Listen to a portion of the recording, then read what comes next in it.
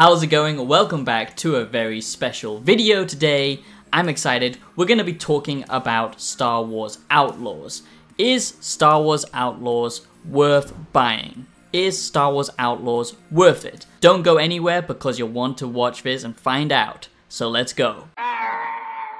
Let's jump straight into this, as the cool YouTubers say. The goddamn stupid idiots. Yes, we are a disgusting species. YouTubers. I'm going to break down all of the details. I've done extensive research into this game, finding out exactly what it is, why people are angry about it, what the sentiment is around this game, and the general discussion, okay? So I really do hope you like this. If you are interested at all in Star Wars Outlaws, this is the video to watch because it breaks down absolutely everything, and hopefully it will help you decide if Star Wars Outlaws is worth buying, if it's worth your money. So recently I feel like Star Wars games have actually had a resurgence, okay? I actually enjoyed Star Wars Jedi Survivor. It was a great game. It reminded me a lot of the old school classic games like Jak and Daxter. It just gave you a big world, a good story, little missions to go off and do, and exploration and combat in that game was good, I thought, apart from the performance issues. But also we get a lot of this kind of Star Wars burnout. Oh shit, here we go again. And that isn't surprising because Star Wars has lost its magic, okay? I think we all know that. I don't need to go into a massive history lesson about why Star Wars has lost its magic. Disney greed, appealing to certain countries over in the East, because money talks and corruption walks. And yeah, Star Wars has just become a shadow of its former self. The movies destroyed the original franchise, and I don't think it's ever gonna come back to what it was. But luckily we do get original games now and then, like the Star Wars Jedi Survivor series, because I thought that did a pretty good job of giving us a new story in the Star Wars universe, what I like about Star Wars. But that was made by a somewhat competent developer studio. This game is made by Ubisoft, and a lot of people have finally woken up to the fact that Ubisoft are not your friends. That's right, they want you to own nothing, and you will be happy about it. It's a trap! So finally, Ubisoft is getting the backlash it deserves. I've been saying this since basically Assassin's Creed 3 and the regurgitated Far Cry's, but a lot of people seem to put up with it, but finally they've reached their breaking point, okay? Their broken point is what I'm trying to say. It took a long time to get here, but at least we're finally here. We're all on the same page. Ubisoft, they don't make good quality games. They know how to regurgitate the content, repackage it, and sell it for a ridiculous price. And basically all of their games are the same, okay? It doesn't matter if it's Far Cry, it doesn't matter if it's something like Assassin's Creed, which the new Assassin's Creed, I'll talk about that in another video, but they're all basically the same. They have the same regurgitated formula, design philosophy when it comes to open world games. They don't respect the player or the player's time. It's usually filled with a lot of, you know, filler content and basically lackluster stories or any form of impact or weight behind the story that they're trying to tell. And the gameplay follows the same trend. You know, you just go around some basic combat and you level up in some basic perk tree. It's pretty simple, to be honest. And then of course the map is littered with things to do, things to collect, stuff that you don't actually care about, nothing with actual sustenance. Finally, people have woken up to the fact that that type of game philosophy just isn't good. When we have games like Elden Ring or Zelda Breath of the Wild, organic worlds that actually make you feel like you're exploring, you know, that's what we want in an open world game. And although Ubisoft are quite good at designing the open world, filling the content in that open world, they just don't understand what we want. It's a trap! So the reason why a lot of people are mad about Star Wars Outlaws is because, first of all, they have DLC ready, actual finished content ready, but it's not included in the game. You know, normally when a game is finished, then they make DLC, okay, or while the game is wrapping up, you know, before they ship it. So it's not ready to ship to the main audience. That's how games used to be done. That's how it should be done. But now they actually have DLC ready, but they're just holding it off behind a paywall. It's like if I put all of my videos behind a paywall, okay, not just, you know, some exclusive content. And that's a good segue, because by the way, I have gone full-time on YouTube, starting from today. This is the first official day of my full-time YouTube career, which is very exciting, but very scary, because as you can probably see, I'm not a massive channel, so I'm taking a big risk here. I left my job, which is probably pretty stupid, but I just couldn't take it anymore. Teaching in Japan is literally the stuff of nightmares. and I've decided to go full-time on YouTube. I have created a Patreon, and please go down to the Patreon and consider supporting me or dropping a thank you donation, because honestly, your support will either, make or break if I can pay my rent. I'm not even joking. And I'm not trying to beg, you don't have to feel obliged to do it, but if you do, just know that you are so, so awesome and you mean so much to me, and I will shout you out in the videos. And yeah, just thank you so much for considering to support me. And if you're new to the channel anyway, please do subscribe to the channel. That would mean a lot. It only takes 2 seconds of your time. Become a wise one. Join this fantastic community. I'm so, so, so passionate about what we're doing here. I love this community. I love how kind and wise we are. Become a wise one. If you like gaming content, yearly reviews, philosophical gaming content, looking at games with a more analytical approach, this is the channel for you. Subscribe. Another reason people are not happy with Star Wars Outlaws is simply because the pricing, okay? The pricing is pretty ridiculous. For the deluxe edition, where you basically get added nothing, okay? Just a few cosmetics, and then you get access to this DLC, which should be included in the base game, like I just explained. This is like $130, which is absolutely insane. Just imagine holding content off that should be released as the main package, Fair enough, games have become broken, and the AAA gaming industry has just lost its touch with sanity, it seems, because they release games in early access that aren't actually finished and then wait for it to be patched later. There's a lot of issues with AAA gaming.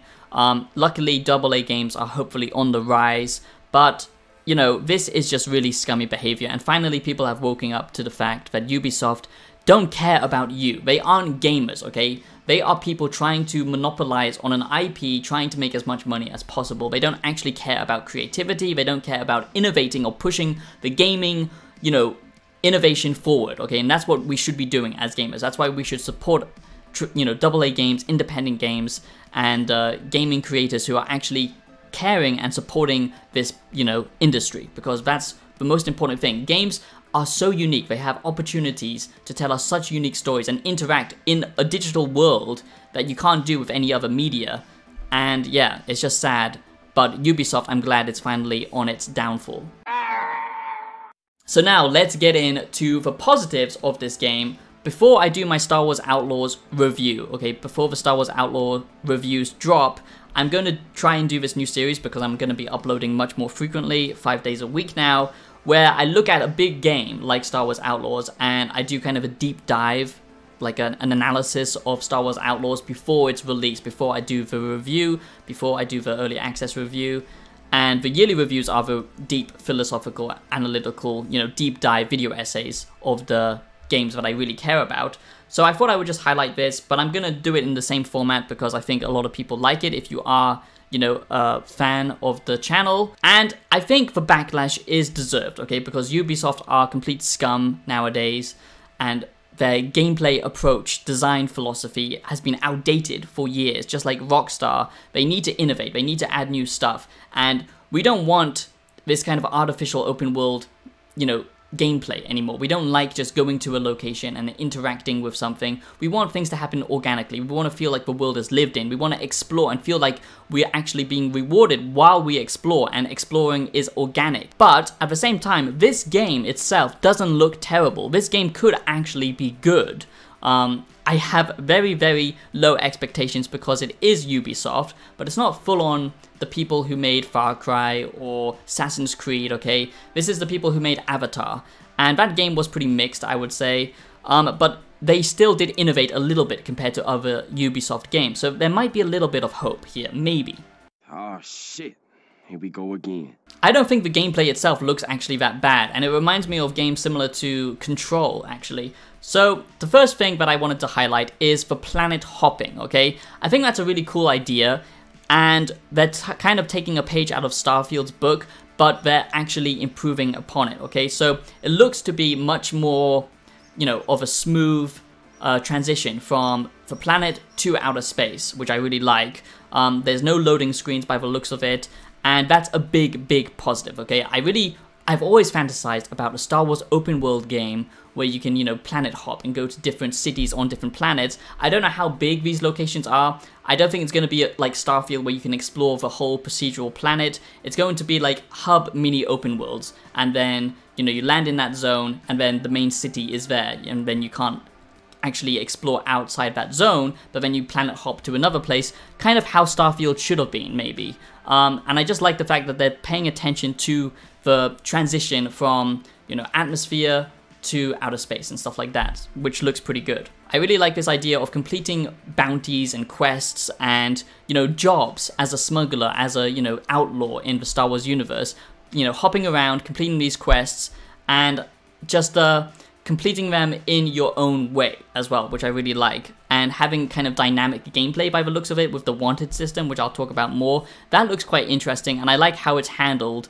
Maybe you can, if the Empire's after you, for example, maybe you can hide out or defeat them on that planet, or you can escape into outer space and then, shake them off. I just like that kind of emergent gameplay, which looks to be quite interesting, even though I'm very doubtful that the open world itself is interesting, but who knows. The next positive, and like I said, there's quite a few positives on this, because I do think this looks quite interesting, surprisingly. I'm just worried that it's going to follow the Ubisoft open world design approach, which I'm sure it will, but maybe they've actually learned from their mistakes. Maybe they're finally listening to criticism. Who knows? We'll just have to see. But I like the fact that you can do space battles, okay? The space battles look to be very arcadey. They look to be, pretty simplistic, not like you have to really, shoot in front of the enemy before they get there, or worry about like, where your weapons are going to land, or, boost to shields or anything like that. Something that Starfield did quite well, I think, was the space battles, but this looks to be more arcadey, but still, it's included, and the detail and the atmosphere of, outside of planets, the surrounding planet area looks to be quite detailed. We saw in the trailer and the gameplay here that there's a lot of, debris, there's a lot of asteroid belts and stuff like that, so it makes for interesting space battles, which I like. Now, a negative, okay, one that made me worried about this game is so far the story, okay, and the writing. Now, what I love about open world games, and I don't think this is an RPG, they should have made it an RPG where you can customize your own character. That's what we want. A Star Wars open world game where you create your own character, it's a slight RPG, and you go off and do, quests like this. That would be good, but they've tried to, follow the approach of, okay, we're following a main story, this main character, and the main character doesn't look completely unlikable. She looks rather bland and uninteresting so far. Kind of a little bit goofy, trying to be funny now and then, kind of like a female Han Solo, which I don't think really, is the best time to do something like that. And I think they should have given us an opportunity, like Cyberpunk, to go female or male. But anyway, the writing here looks to be rather like generic, I'll say that. When she's sitting down talking with the Empire person and then her contractor, it just looks to be rather vanilla, and then the choices you get look to be very scripted and kind of one note, and perhaps they even lead to the same outcome, who knows, or just change a small thing like you're going to get a wanted level or you're not going to get a wanted level. Nothing really super exciting, I would say, but still, perhaps it gets better, and perhaps you can have more dialogue choices later on, who knows. I do also like that you can explore the open world areas, these hub open world areas, on speeder bikes and stuff like that. That does look pretty cool to me, and that's just kind of reliving the Star Wars fantasy. This has the potential to be something really good. I just wish they gave you more customization here, because that would really sell it. And like I said, it does remind me a lot of Control, because you have this, kind of vanilla pistol, but you can add modules to it to make it a kind of different weapon. And I like the fact that they kind of went towards the slight realism approach, where this is a little girl, pretty much. This is a woman, a whammon, okay? And most whammon, okay, can't hold big bazungas, okay? They don't have the goddamn muscles. I like the fact that she can't actually, pick up a massive machine gun and just wield it and carry it around with her. She can pick up a machine gun and then use it temporarily, which adds to a more dynamic gameplay, and it makes more sense within the world, which I like.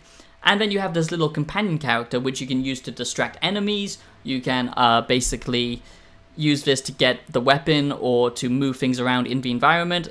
simple gameplay, and it looks very traditional third-person shooter gameplay, but small elements which I think do look to be somewhat interesting. And a lot of people might give me backlash for praising this game. I'm not praising it, I'm just trying to be a little bit optimistic, okay? Because yes, Ubisoft sucks. This is not sponsored by Ubisoft, obviously.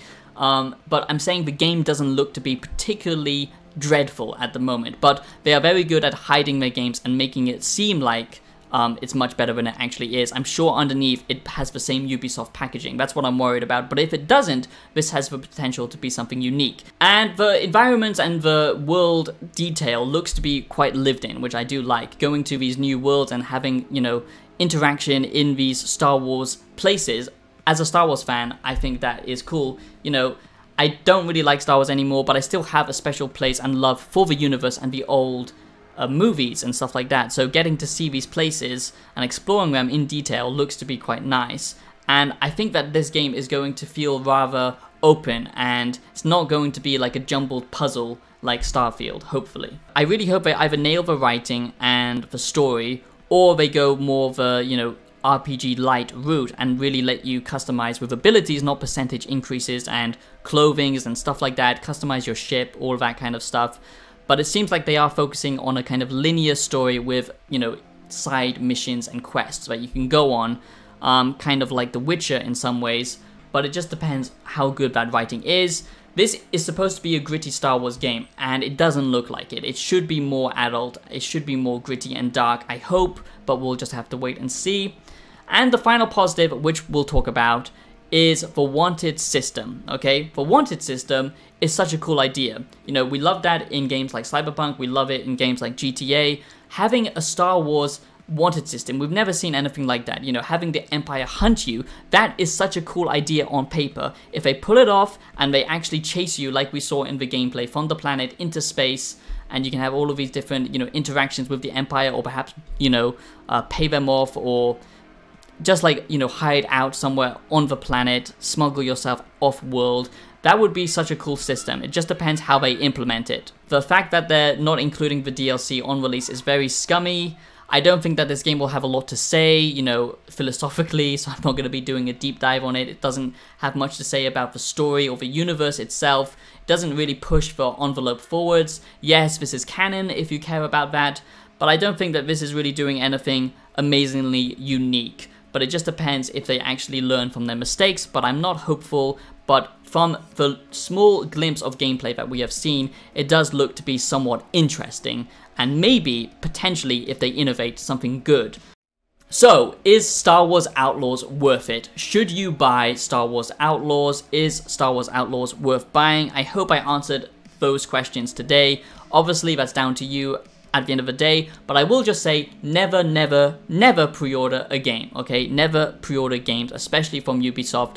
This industry is massive now, but it's become so massive that, you know, gaming developers and gaming studios take so long to make their games. They play it safe, they don't innovate. There's tons of microtransactions, tons of BS ways to, you know, market and fake market a game and fake advertise what the game actually is going to be. Early access, there's tons of stuff wrong with the gaming industry right now, but there's also new and innovative and interesting games coming out.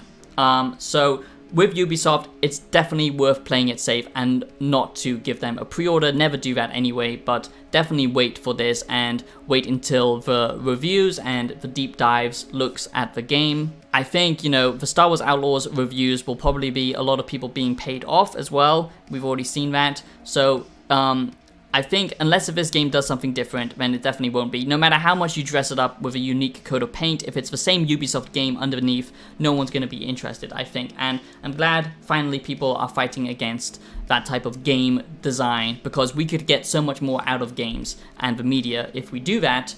And yeah, thank you so much for watching this video if you did stick around until the end of the video. Like I said, please do subscribe if you are new, and if you are already an existing wise one, support me on Patreon. I would really support it, or drop a donation to help me keep doing this. I'm also starting live streaming every single day from 9 AM to 12 Japanese time, so do join the live streams. We're building up a great community there. Thank you so much, and I'll see you in the next one.